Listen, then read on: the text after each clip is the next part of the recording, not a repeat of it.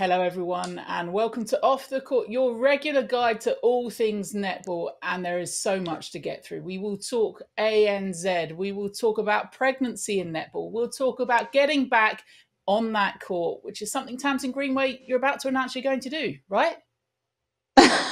Don't tempt me. Although lockdown's been very good for fitness training. Has it? Has it? Yeah, no, hasn't. Let's not get onto that subject. We do have plenty to talk about, not least because it's a year since the Netball World Cup. Your memories of back then, can you remember back then? It was pretty manic.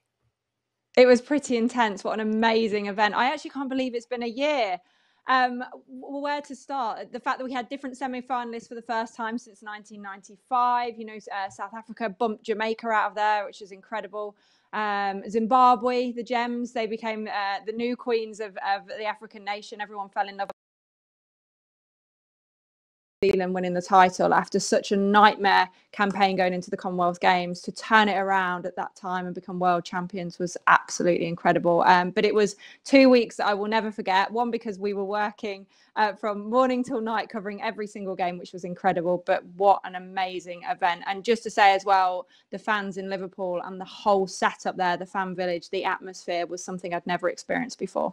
That was the Netball World Cup. That was Off the Court. Thank you. Goodbye. You just summed it up. We don't need any more. But people have been getting in touch at Sky Netball and using the hashtag Off the Court. And this from Helen really stuck with me. It said, I delayed my next bout of chemotherapy so I could enjoy being there for 4 days. It was the best weekend ever. The moment Tracy Neville and the England squad walked out for the opening ceremony, the noise, just wow. And what was really beautiful about that is Tracy actually replied just saying, with a heart emoji and wow back. And that summed up the Netball World Cup, at least for Helen and for many, many others. We'll get some of your messages throughout the show. But I said we're bursting with this show. We might almost give birth, hopefully not, with our first guest. Let's bring in Ebony usoro-brown.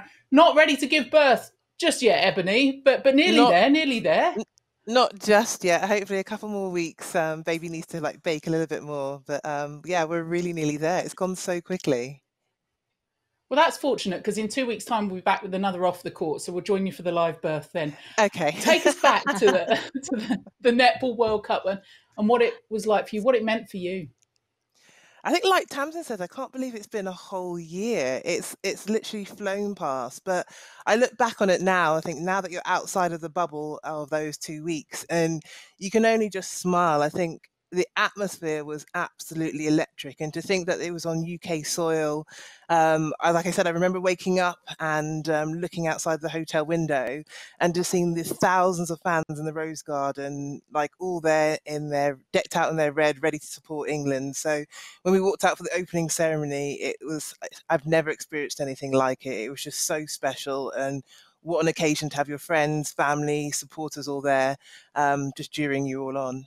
That's the thing, actually, when you say your friends and your family, that's who you're used to seeing there. But you're right. I remember talking to a couple of the players and they said they opened the curtain windows in the hotel, might have been a blind, embellishing. Opened the windows and there were people waiting outside the hotel for your signatures to walk with you to the venues, to talk to you, which was just something you hadn't experienced before.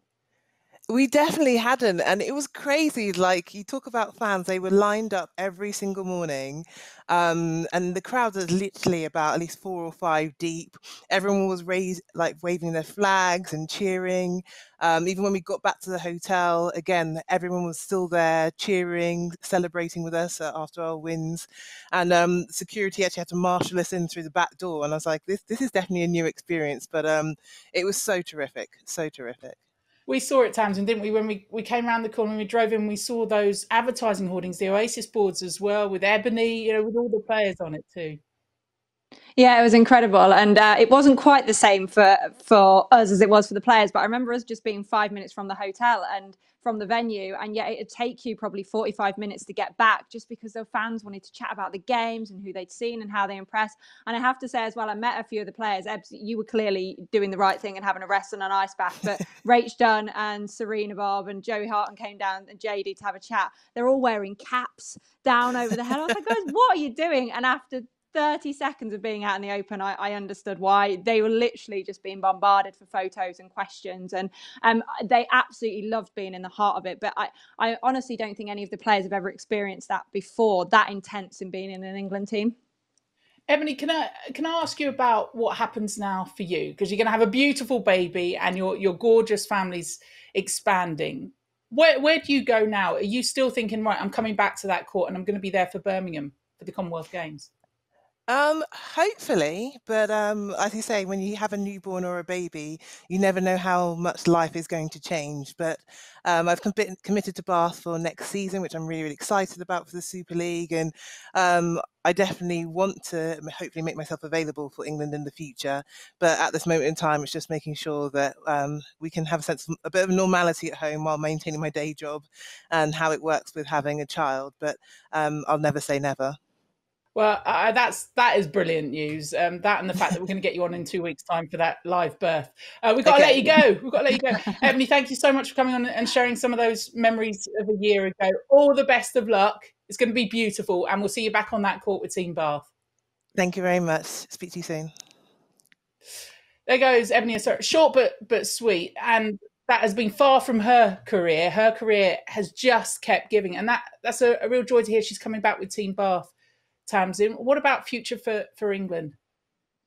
Well, it's going to be interesting, isn't it? And, touching on it, there's been so much about pregnancy in sport and female sports around at the moment, loads of different articles and interviews going on. Be really intrigued to see how England netball are going to develop that and actually going to help those players come back, because as Ebony said, once you have a child, you've got to get used to that sort of life at home. But in the future, you'd love to think if she's playing back at Super League and she's playing at the level she has, she can walk back into that England squad. And so I'm really hoping that support will be around her, and that we've moved forward over the years to make sure that she's going to have that backup when she comes back, if she chooses to.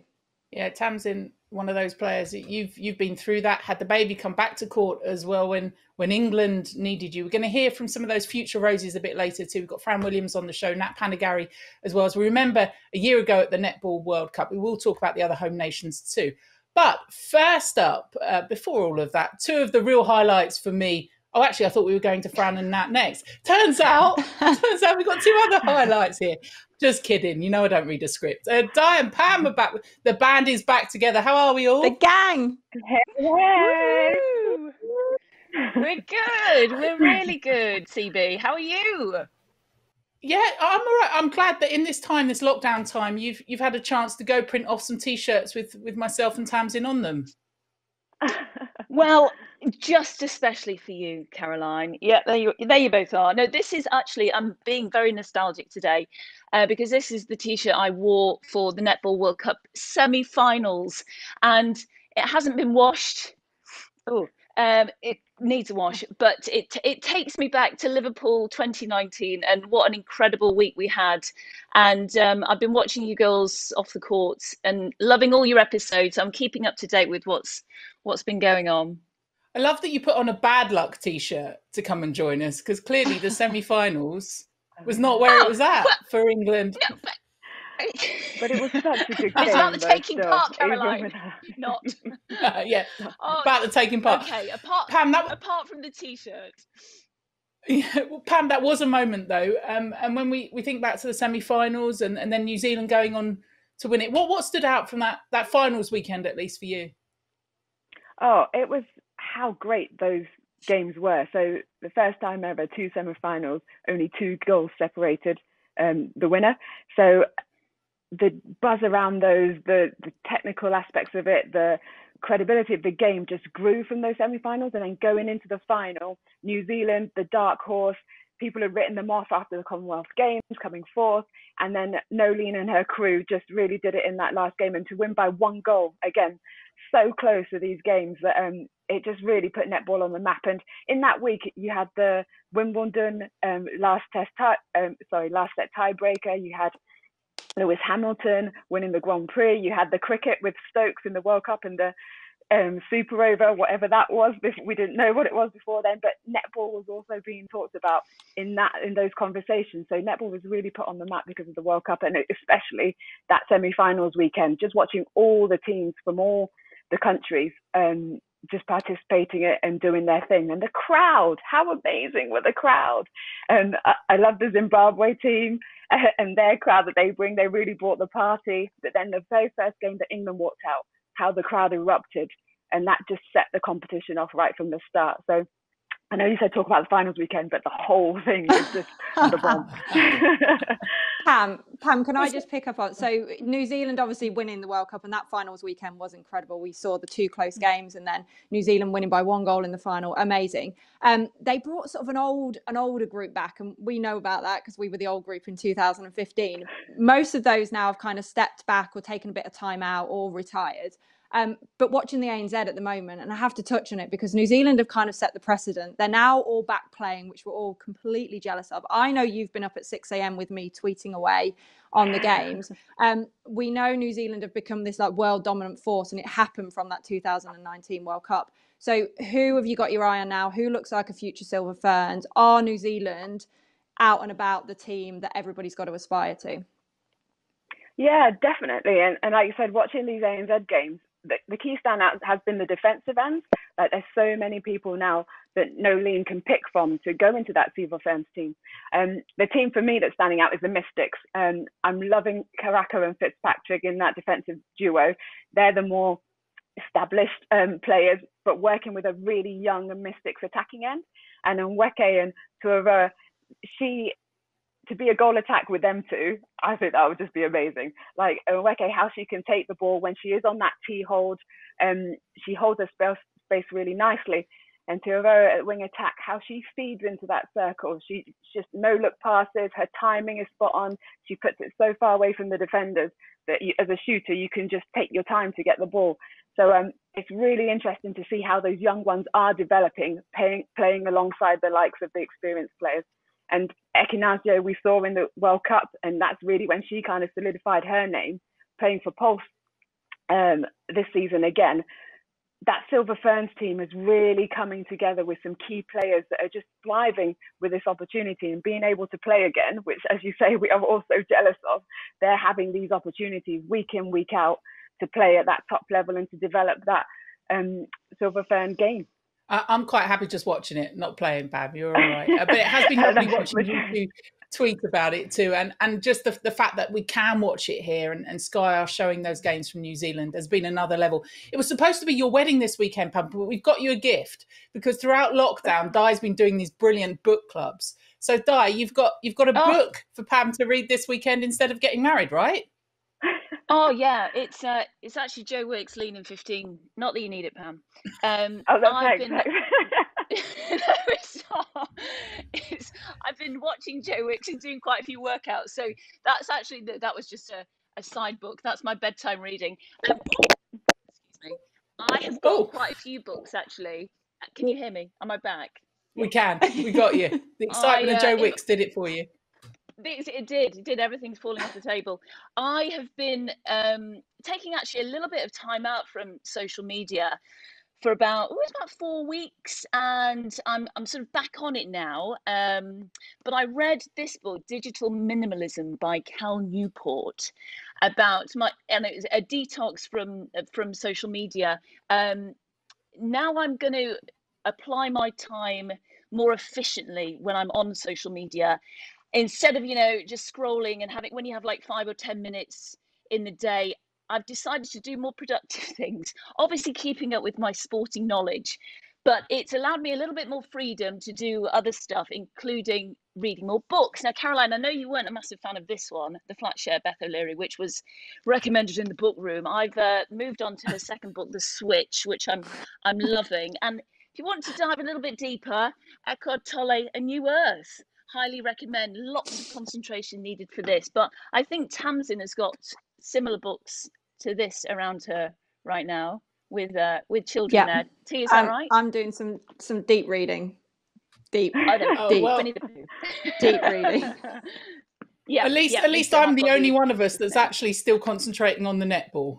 So well done, everyone. Di, It's a delight, and it was gorgeous spending all that time with you and with Pam and with Tamsin and the team in Liverpool at the Netball World Cup. And we will rekindle that romance very soon. Fingers crossed, sometime in the autumn, we'll be back Yay. and on that court Bring together. back Take care, netball you in two. couple of England. things.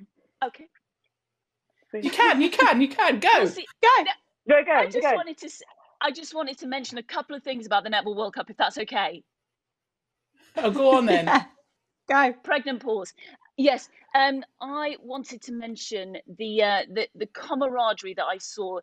You know, netball as a sport, the most popular female sport in the UK, as we know. Pam touched on it. The crowds, they were absolutely magnificent, and the teams, they fed off that theatre, that stage, throughout the 10 days. It was absolutely fantastic to see different styles of netball on this world stage, and it did so much for the sport. We need to keep that momentum going, as you girls have spoken about over the last few weeks, on off the court. And it's brilliant to see live netball back on Sky. And as a team, I loved working with each of you because we supported each other so much, and it represented what was going on the court at the Netball World Cup. So I've got some amazing memories. And Caroline, thank you so much for your endless supply of cups of coffee and sweets and sugar that kept us going. But netball is all about connection, isn't it? And that's the reason we're all here, to connect with each other and to provide sport at the highest level. So thanks, girls, and I loved working with you last year, and I look forward to working with you again, hopefully later in the year or early next year. Yeah, That was a party political broadcast by Di.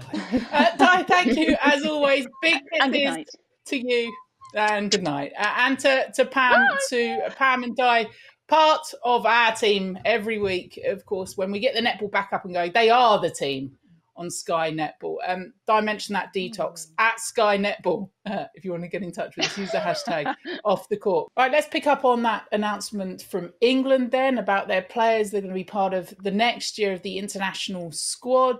Having a quick look through it, Tamsin, you've had some time to digest it now. The P1 route, so this is the normal route going through. We've got Kadeen Corbin in there, Imogen Allison, Guthrie, Gibson, Oisola, Quashie, Marshall, Drakeford, Lewis, Panagari, Cobden, Williams, Fisher, Clark, Parsons, Cardwell and Malcolm. And then the P2 route, so this is the players essentially over playing in Australia that will come through pretty much as expected. Harton, Housby, Francis, Guskus, Shimmin, Mentor, Pittman and Haythorne Thwaite. Any standout surprises for you? Oh, well, I think quite defence heavy in some of those areas in the P1, understandably, you know, looking with Ebony expecting and obviously a few of those players coming back from injuries and stuff. So we've got Vicky Oisola. I'm really excited that she's put a hat in the ring now and she's put herself in there. Had some outstanding seasons at Loughborough Lightning, so it's great to see her coming through the ranks. Obviously, you've got your Fran Williams in there, Raz Quashie.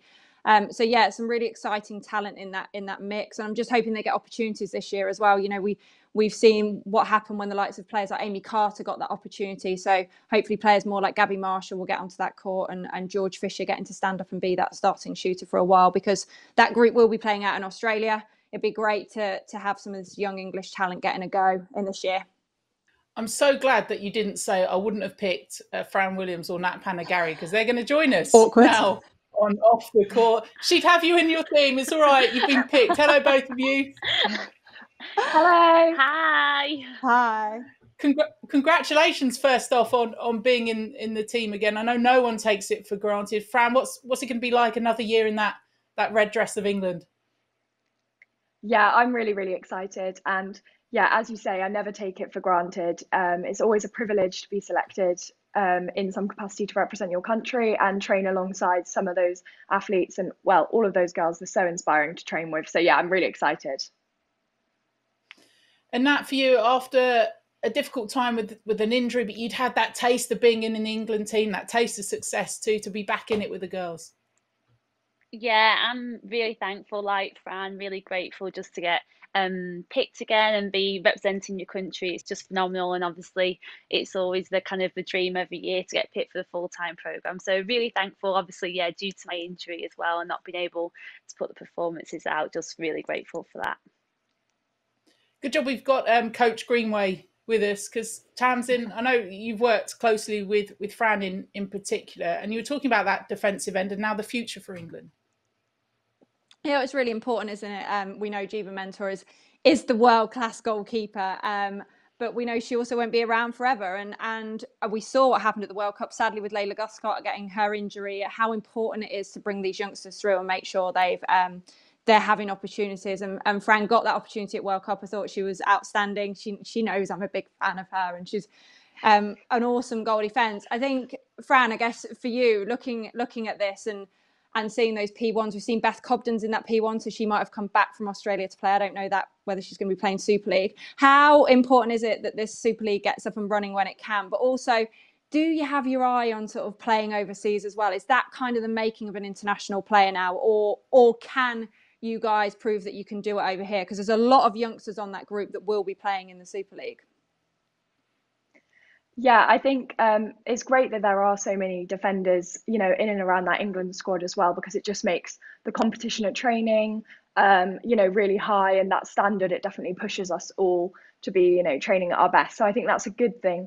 And also, I think it's good that we've got equally as many defenders playing out in Australia and some that are playing all of their netball in the Super League. And yeah, I'm obviously at the moment, it's kind of undeniable to say that the Australian League is obviously of that higher standard. And so, yes, I would love the opportunity to play at that level where it is higher at the moment. But I also equally think that our Super League is just growing and growing. And that is why it is so important that we can start to, play as soon as possible over here, so that all of that younger talent doesn't kind of get lost or wasted, or any growth that's stunted by not having enough competitive match play. So, yeah, hopefully we'll be able to get things up and running relatively soon.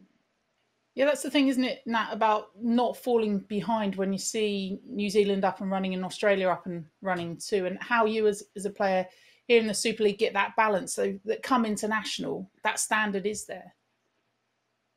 Yeah, definitely. That's something that we're going to now have to deal with, just seeing kind of the other side of the world starting their performances. Obviously, with very jealous and envious eyes at the moment, watching a lot of them starting. So, yeah, we're going to have to kind of build up our training. Obviously, some of us haven't been training for a while due to rehab and injury, but also the girls as well, taking that time off court, which wasn't expected. So, yeah, we're going to have to get straight back in there when it's possible and when we can start training at that intensity going. But I have no doubt that we'll be ready in time when the kind of international season hopefully does restart.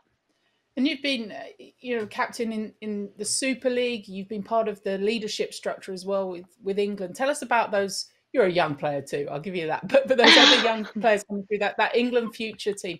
When you look at it, do you see a team, a squad that can mix it and will be up there with Australia and New Zealand? I think definitely. I think kind of we've shown that in kind of the last few years in those performances. And I think a lot of us have said it, being in the full-time programme for a little while, we'll take it, young player, but I'm not too sure we'll take that. But I think there's that fear is definitely gone, and I think a lot of players may have said that, and we can put those performances out and we can get those wins. And I think the girls obviously proved that at the Commonwealth Games, and obviously unfortunately we were just unlucky at the World Cup in that semi-final versus New Zealand to get in that final game. But there's so much talent, and obviously with Fran on this call today, there's so many young players coming through that I'm so excited about and lucky to have that experience and be, I suppose, a little bit older head and help maybe guide some. But I think the future is really exciting in what we have in the Super League and in the Roses programme. Well, it's so lovely to see you back training as well. I know you've been out running, seen the jumping as well on your Instagram. Well worth a follow of Nat on there too. Fran, are you somewhere exotic at the moment? I mean, it looks very, very hot, very she. Yeah, I'm luckily I managed to get away when they said that you can, travel safely. So I'm in France for a little bit because we've been given some downtime, and hopefully we'll be able to. They're just going through a few more final plans, and then hopefully there'll be some exciting news about when we can restart training. But yeah, all of us players have been given downtime at the moment, so I'm enjoying a bit of rest. Although I do actually think the weather's probably better at home than it is here in France, where I am today. It's woke up and it's raining, which is not what I came for, but well, don't worry, you only went there for the entertainment. the entertainment, which is us calling Yeah. you up front. Yeah, it's gorgeous here. Don't come back. It's wonderful. I thought she was in sunny Coventry. I thought maybe the Wasps had got back together. I didn't know what she Yeah. was doing. It looks very much like Coventry, where I was for a few years, Fran. What do you think? Classic Coventry interiors going on here. Nat, Fran, lovely to see you today and see you back in that squad as well. All the best for the coming months, and we'll see you on that court very soon. Thank you. Thank Cheers, you. guys. Nat Panagari and Fran Williams, part of that England Roses programme for the next year. And you, Tamsin, as coach of Scotland, the problem is it's great they're all back in it, but we don't know which international fixtures will be played over the coming months. We don't know what that's going to look like.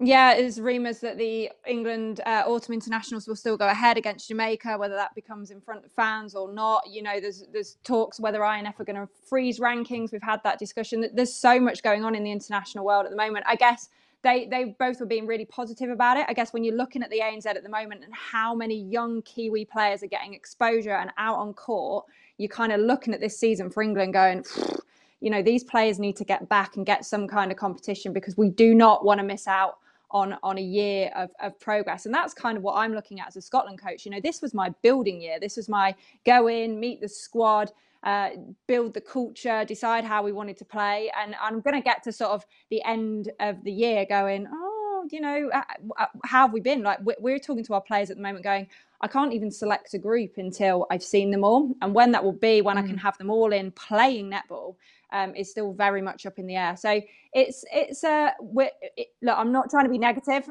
We want to be positive about the situation, and England Netball and the governing bodies are doing great work behind the scenes to make sure we get back playing. We've all got to remain positive and start being really creative with the ways that we work with our teams. I'm doing a lot of online content with Scotland at the moment.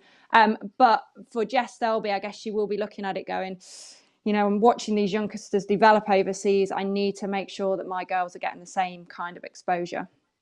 Interesting that you mentioned your team, Scotland. They finished 11th at the World Cup, Northern Ireland 10th. Just seeing some of those messages at Sky Netball about the World Cup and memories of it a year ago.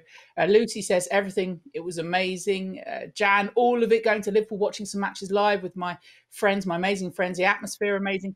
Lots of it amazing too. My best bit was getting picked to take the ball onto the court for South Africa, England, with a wig, a flag, and a homemade tutu on.